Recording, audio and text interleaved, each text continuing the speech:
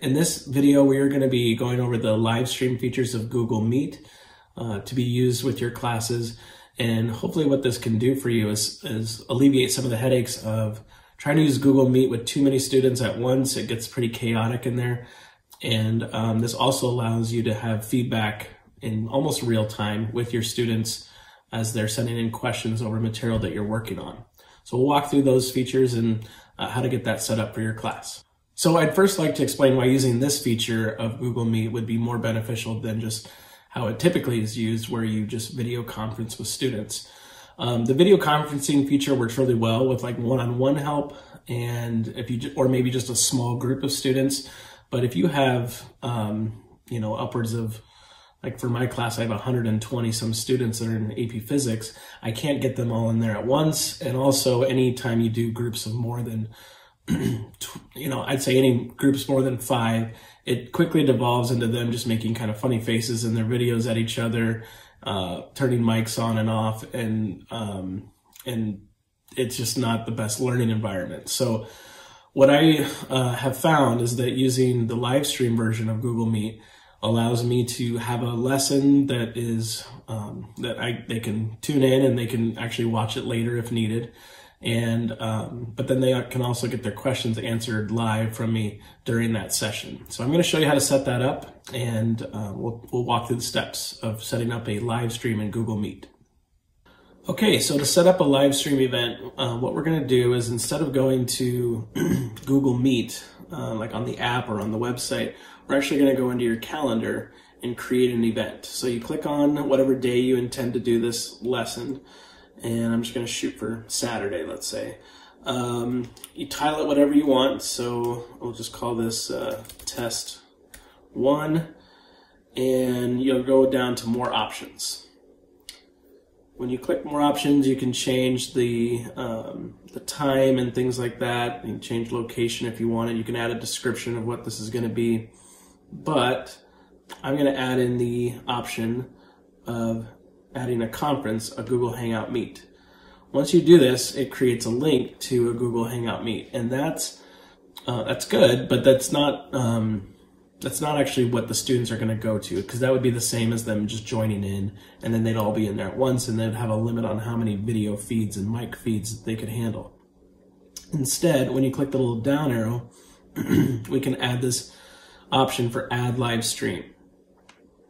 When you click on that, it creates this link for anyone that clicks that will have a view only right to the Meet. And so what they would do is you can handle thousands of people technically logging into this link, whoever you want to send it out to, and then the students could live stream just by watching the video feed and then asking their questions through Google Chat, which I'll kind of show you how to set that up soon.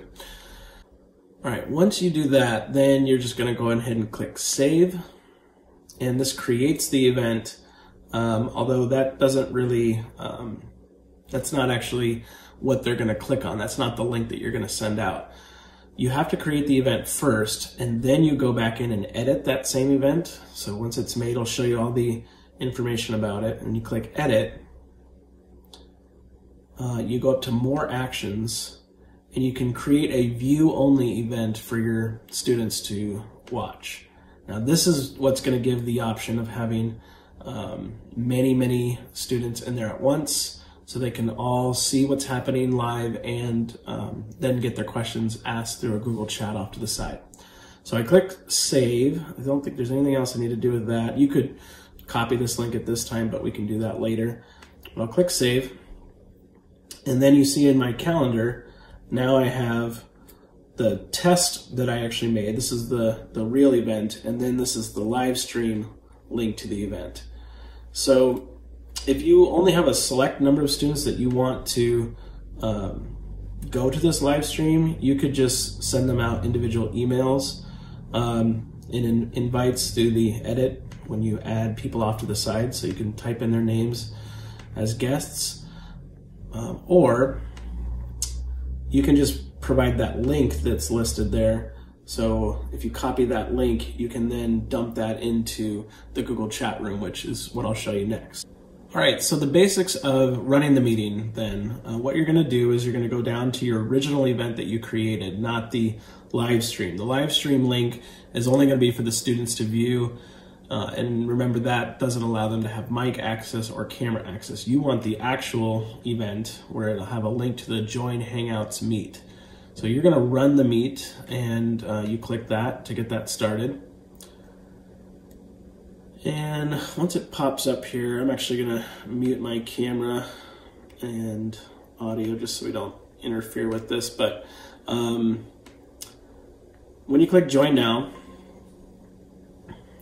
you would show up here, but we have to do a few more things to get started. Your students won't be able to see this live stream until you click Start Streaming. They're gonna be using the link. If they were to click the link right now, they would just see a thing that says the stream hasn't started yet. So they wouldn't see any of this organization in the background. So I tend to get myself set up in the few minutes beforehand, getting materials that I need, and I can have it on, and I'm not worried about students logging in, like seeing me getting a cup of coffee in the background or something like that. So I can still, even if the camera's on me right now, as long as I don't click Start Streaming, they wouldn't see my screen.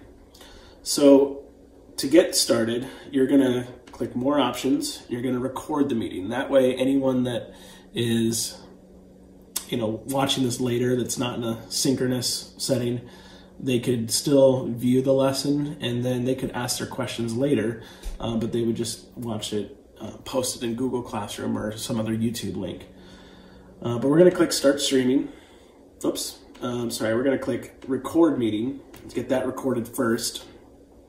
It's gonna ask if you asked all your students for their consent, and we'll say yes.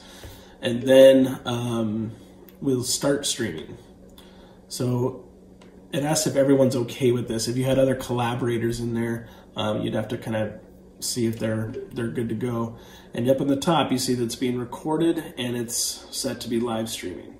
So anyone with the link could now be watching me run my lesson, and we could handle as many people as we want in this environment. So let me show you how I've been managing the live feedback, or close to live feedback, off to the side.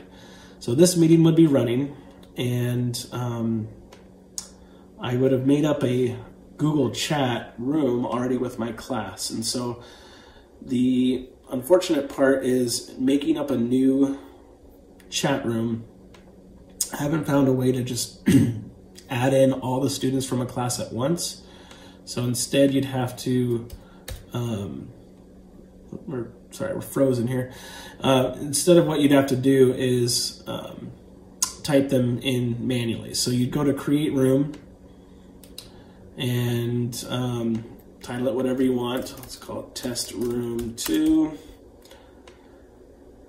And once you've created that room, the first thing that I would post in there is kind of the ground rules. And so letting people know that in that thread, anything they're saying is we have a record of, and so let's stick to all productive comments. And so just trying to deter the kids just having side conversations and inappropriate things, posting pictures and stuff like that.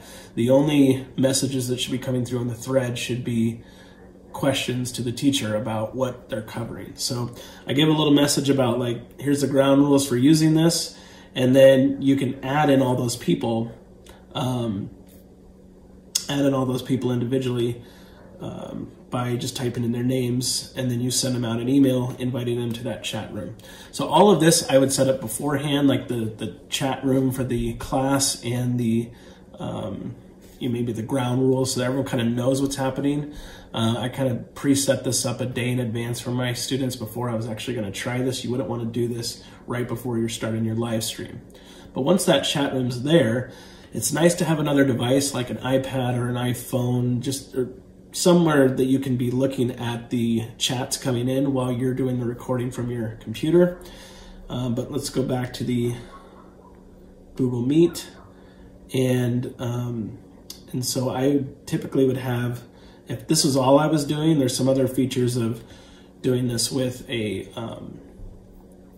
iPad so that you're writing, or a different device that you can see what's going on. But This is kind of how I have it set up, where I'd have my chats coming in from them off to the side, and then I would be doing my lesson or just answering their questions individually, just kind of a ask the teacher session, however you wanted to run this live stream.